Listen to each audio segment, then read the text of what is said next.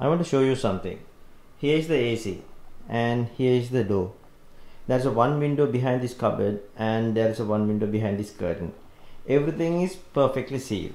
But see this, the dust. This is just after 1 week of cleaning. I have no idea where this dust come from. AC technician told me this AC when taking dust in the room, but it's a little hard to believe. So 90% time, I'm the only person who accesses in this room and everything is sealed. So if you guys know a solution for this, at least a workaround, just let me know.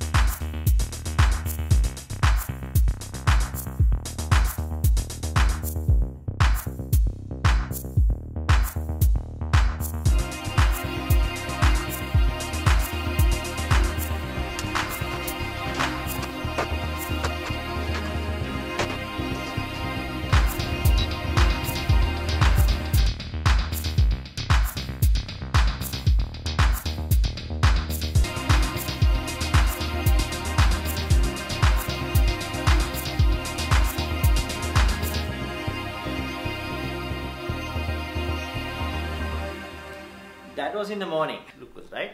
Okay, so in the evening, I was invited to give a talk to fresh graduates, how they should prepare for an interview, how they should move from university to corporate, and so on and so forth. So usually, I get this type of invites all the time, and I accept those based on my availability.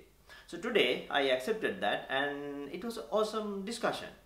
But I'm not much fan to give this remote session over video conferencing. Rather, I like to physically in person and have a physical touch with people. But this is the new normal, right? Can't help. So anyway, after the session, 15 minutes later, I got a message to my Facebook page. Right? It was a little long message, but I'm not going to tell his name because I don't have his consent to share this message. So, but I'm going to read the message for you. Here's what it says. Hi sir, that was an amazing session. That was the best session I ever participated. Thank you for that.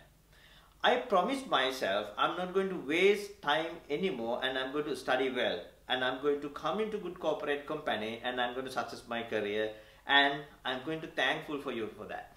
Anyway, this message is like a little longer, but I just take one point because that's significant.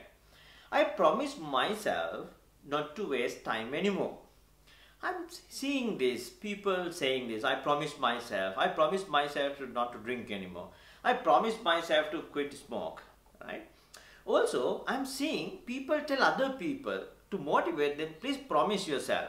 Go home and promise yourself you don't do this anymore, right? But if you really think what the promise is, here's the fact.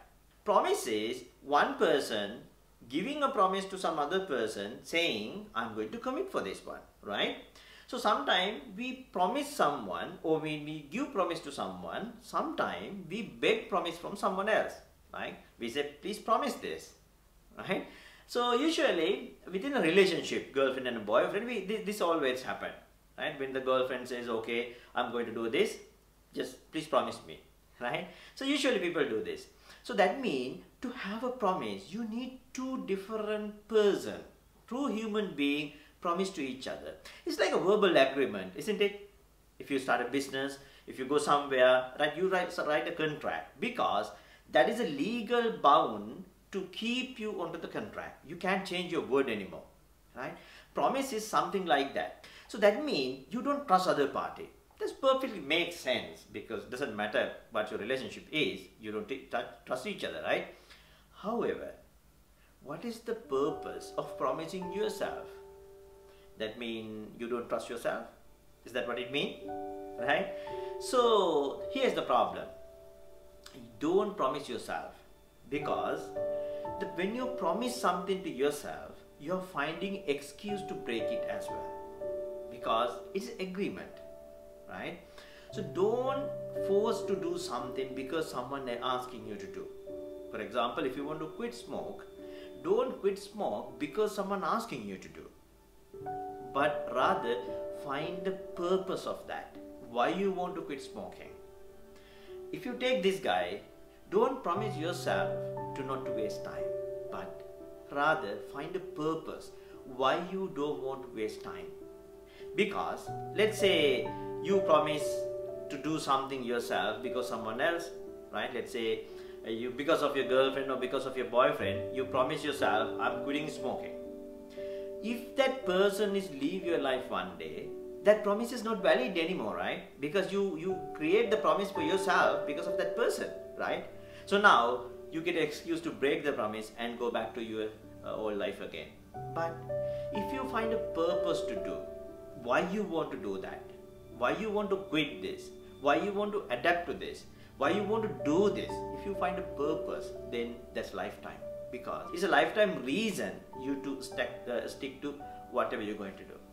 So don't promise yourself, because you can trust yourself. You don't have to beg a promise from you itself. Rather, find a purpose and then stick to that purpose, understand the purpose, then go through that. So that case, you're never going to break it. Talk to you soon again. Stay safe.